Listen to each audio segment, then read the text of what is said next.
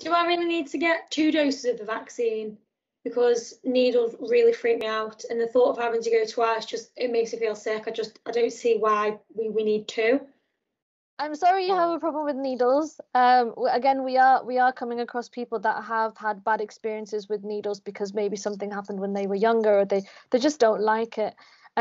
So again, if I explain to you sort of the difference between if you were to have one vaccine versus having both the doses, I suppose the best illustration is the current variant that we've got. So the new variant that's come from India, and we know that this is a particularly stubborn strain, and it's making people feel quite unwell.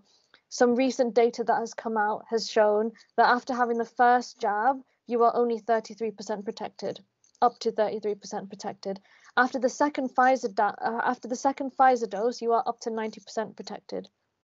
So, for example, if I give you an analogy, imagine comparing one dose of the vaccine to having a taste of something. So, it's like a dress rehearsal. You've got a flavor of exactly what's going on. Your body's got an idea of perhaps what this virus will do to your body, but actually doesn't have all the tools ready for it. So it's got a little bit, but it's not quite there. It's not quite practiced. After having the second dose of the vaccine, you get given all the tools, all the ammunition, so that if you were to get the vaccine, you would be fully protected. And particularly because of what's happening with the new variants that are coming along, there's even more emphasis that people should be having both of the vaccines rather than one.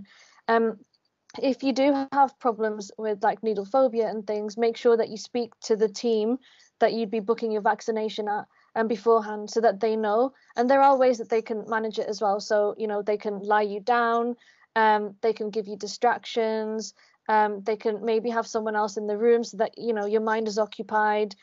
They will monitor you for 15 minutes afterwards as well, so that, God forbid, if there was any problems, you're in a safe place. There's doctors and nurses around that can help you.